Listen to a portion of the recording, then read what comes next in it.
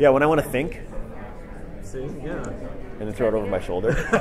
It is weird when the wind blows. Right? You feel it. It's kind of... It tickles your ear, yeah. A little bit, yeah. So is this your first Comic-Con? It is. It's my first San Diego Comic-Con. I've done a couple of comic conventions in Canada, but this is my first, this is the big show. This is the one that, this is the big leagues where everybody comes to play, and I'm excited to be here. What do you think so far? It's crazy.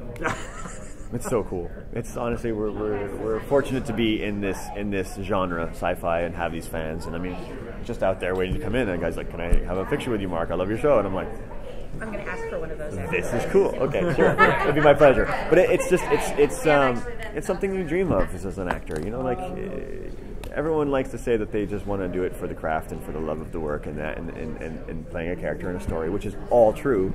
But everyone has that deep down desire to grow in the career and put out product that people love and want to appreciate. And I'm fortunate, and I feel really lucky to be here and see all these crazy dressed up fans, and I love it because I'm a closet nerd, you know, myself, and I love the superhero genre, and it, to me it's just exciting. I mean, you open up the door. What do you a closet nerd about? Yeah. What are the geeky things that you love? Superman, Yeah. Star Wars.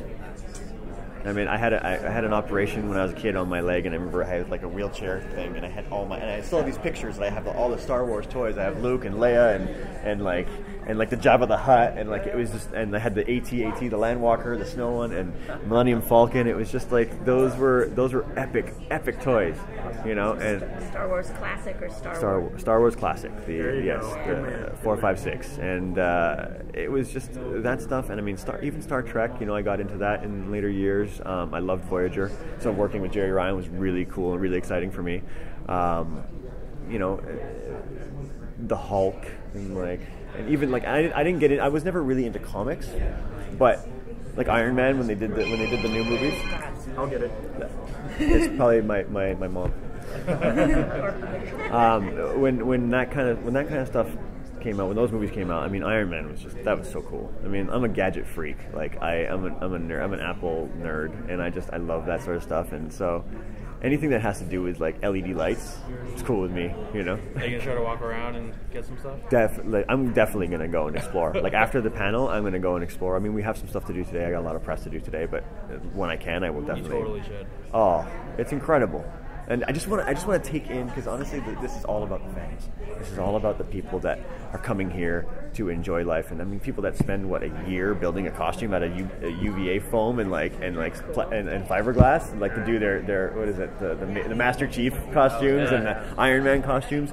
You gotta respect those people that are doing all this work, putting these costumes together to come and dress up and walk around and meet some people that they admire, and I think it's cool. So I was just going to say, if you had your pick, superhero movies that you would want to be in, whether it's been made yet or not. God, I really love the Iron Man series. I love the Avengers and the Iron Man. Captain America, because I'm not a huge comic book guy, like I didn't really enjoy Winter Soldier as much as the first one. But like that's just personal taste. But like the Iron Man series and being maybe part of the Avengers would be fantastic. Superman, I mean, like Man of Steel was a great movie. I saw it twice in the theaters. Like I'm a Superman. That's like my first and foremost. That's my superhero. That's my dude. But that would be fun to be a part of. Cool. So, Viceros, I think that his arc in the first season was one of the most interesting of all the characters. Well, thank you. I appreciate that. Did you see that coming? I mean, when you first read the script, did you know where this character was going? No, we were given a backstory. We were given enough information to do the auditions from, and then like what we could do to start building a character. And then it all changed when I did the second audition. Like they gave me a different, the backstory was a bit changed, like the script was different, and so it was like a process of learning and just pulling in all the information you could. I did not see his arc coming at all, like as far as where it would go. I was hopeful because I know, I'm no dummy, I know in sci-fi when you start killing a lot of people, if you don't do something good soon, you are not on the show anymore. People like to kill off the bad guys.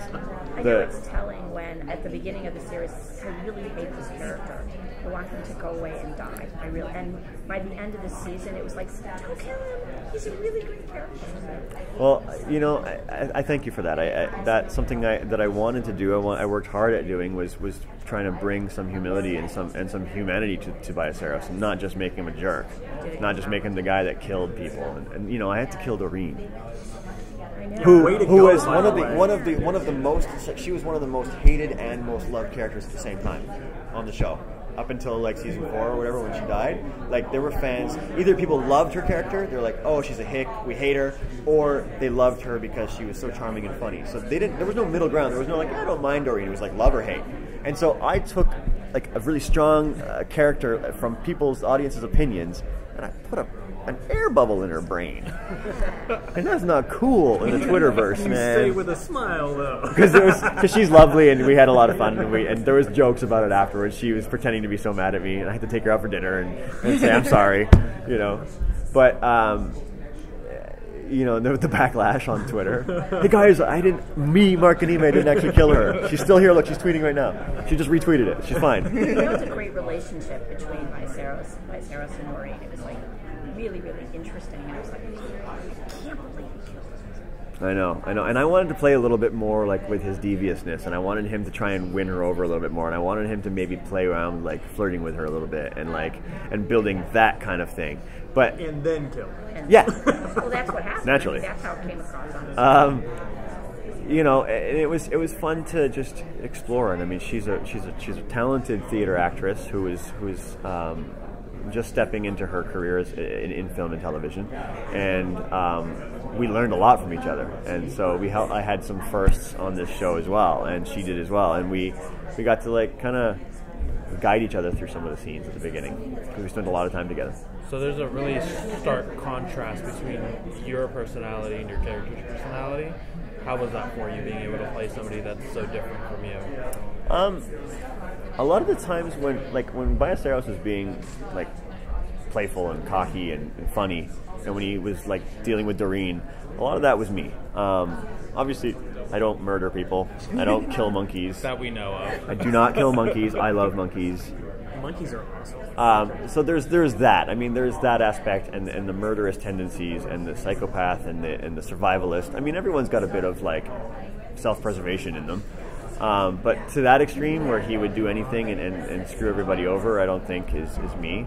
At least I don't want it to be me. That kind of stuff was definitely, you know, you had to play outside of your comfort zone and become that guy. So where do you see your character going next this coming season? I can't talk too much about that, obviously. Because I don't know, because I've only seen episode 1. But I want to see him get more involved in his backstory and figure out where this guy's motivation came from, why he is, like where he came from, and what put him in such a situation where he's going to be working for Ilaria and helping create a virus that's going to destroy half the population. So I think that's where I see him. I want to see his backstory developed. Cool. So, Thank you. Thank you so much. Thanks, Thank you.